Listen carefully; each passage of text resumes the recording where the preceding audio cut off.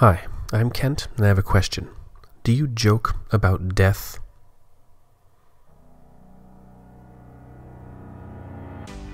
I remember the first time I heard a truly morbid joke. There's something disorienting about it, because death is a serious thing, and usually people try to be respectful about it. Why this respect? Hopefully, and very reasonably, the respect comes out of a sincere love for those who have lost someone. It would be unkind to joke about their grief, so, don't. That being said, today we're going to talk a lot about the idea that death itself is a joke. Not a laughing matter, but a total joke. If Jesus has truly died and risen again, and if he can share that resurrection with everyone who believes in him, everything that makes death so serious and permanent becomes, at most, incredibly temporary and minor.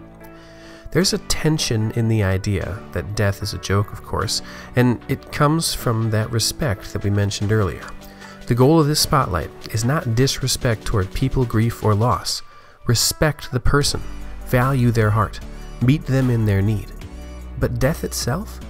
Death doesn't deserve nearly as much respect as it gets. As it happens, most of the threats death claims to hold against people aren't truly even the work of death. That, of course, leads to another tension in the discussion today. If you're going to disrespect death, you'll sound a lot different than most of the people around you. Fear of death defines a lot of people and the choices they make. Hopefully for you, this spotlight will help you love them too, by showing them the difference between running from dying and pursuing being alive. Something that, frankly, becomes much, much easier once you understand the eternal life Jesus offers. So, with all that in mind, let me pray for you, and you can get this spotlight started. Lord, help those who engage with this spotlight content to develop a healthy disrespect for death, while still loving those who have died and those who have lost someone.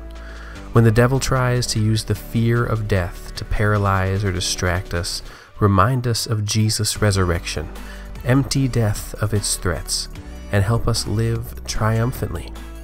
Perhaps most of all, give us opportunities to share that triumphant living with people who still live with an unhealthy fear of death by sharing your very life with them. We ask this in Jesus' name. Amen.